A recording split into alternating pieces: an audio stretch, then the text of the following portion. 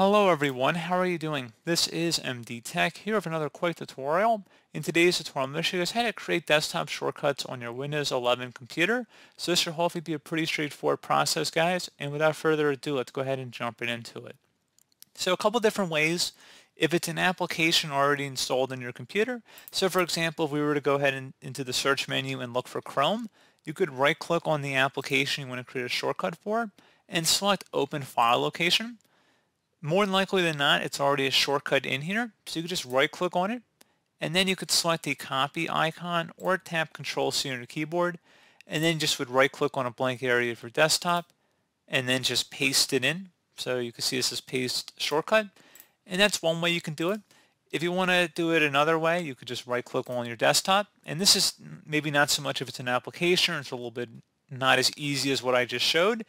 So you could just right click on your desktop, and select where it says new, and then select shortcut.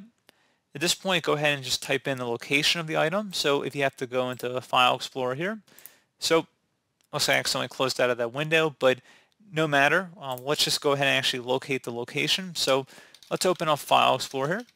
Best match is say File Explorer. Go ahead and open it up. And you can navigate to wherever on your computer you want to create the shortcut for. But let's say I'm going to go underneath my PC and I'm going to go locate a program here. So let's say underneath local disk and then program files times 86. And then we see there's different folders in here. So I don't know why Internet Explorer files are in here. But anyway, let's just go ahead and select Windows Defender, for example. And you see we have this application here. We can go ahead and right click on it and select Properties. We could right click on it and select where it says copy as path, and then it'll be right click on the desktop, select new, and then shortcut.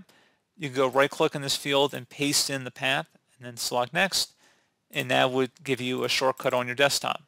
So pretty straightforward. Obviously the program needs to be able to run, so it might just say setup or installer or something like that. So this is a little bit more advanced, this second option here.